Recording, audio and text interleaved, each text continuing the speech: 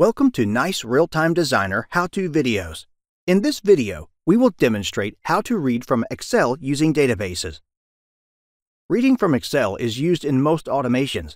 Doing it using databases ensures a very quick way of accessing large amounts of data in an Excel file or writing data into it just as quickly. To enable the Real-Time Designer's access to Excel via database functions, we first need to configure a DSN in Windows ODBC. Here's how we do it. Go to the Windows Start menu and type ODBC. Add a driver to support Excel files. Make sure it has the correct Excel file extensions.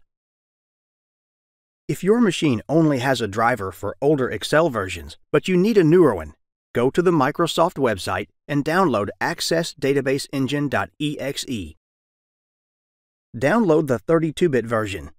To install it, open CMD and type the file's full name, path included, /passive.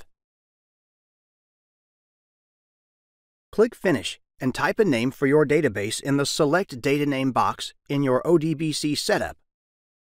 Select the file you're going to connect to. Make sure to untick the Read Only box. After you're done with the setup, go back to the Designer. In the Physical Objects tab, under Database, click Add New Connection.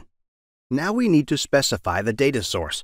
Click Local Connection, and then in the Connection tab, select ODBC as your database provider. In the Use Connection String box, click Build to insert the path where the ODBC file you're connecting to is located. Go to the Machine Data Source tab and select the database you've created earlier. Click OK, and you'll see the Select Workbook window again. Now select your Excel file and make sure the Read Only box is not checked. In the login information, type admin. This is the default password the database uses. Click Test to check the connection to the file. Test completed successfully in the Messages pane will confirm that the file was successfully reached. Next, we can read from the file to see the items in it. Click Add Table in the Database tab. In the Query tab, write the SQL code to read from the file. To read everything, type Select, asterisk, and your sheet name as it appears in the file, followed by a $, in square brackets. Note that this is case sensitive. To specify the data you'd like to select from the file, for example, where the ID begins with 1, you can use SQL scripting in the Real-Time Designer. You can set different SQL condition for the data you're retrieving from the file.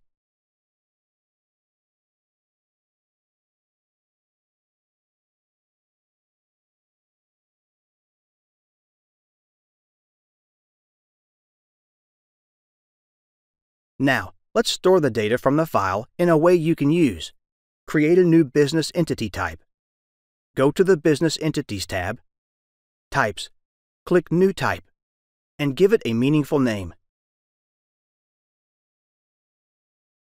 Next, create a variable to store the data you'll read from the file.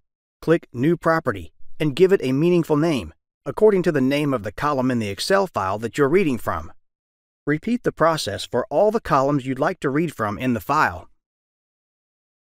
Now click the type you've created and click Create List.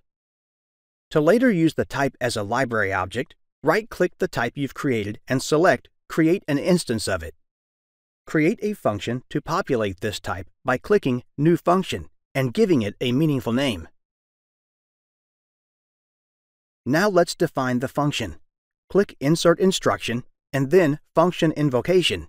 Select Function, Data Connections, and New Local Connection. Go to New Data Table and Load for update. In the window that will pop up, select the business entity to fill.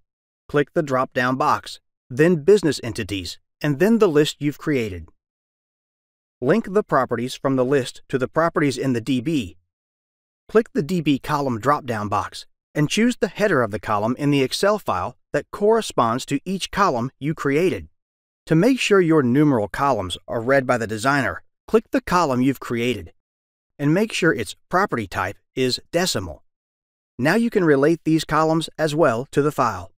Next, to be able to run the function we created, let's also create a new event handler. Go to the Business Logic tab and click New Event Handler.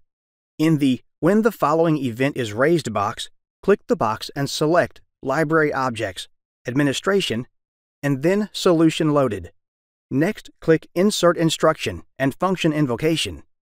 Then click Select Function, Library Objects, the type you've created before, and the function you've created within the type. Here's a summary of what we've reviewed in this lesson.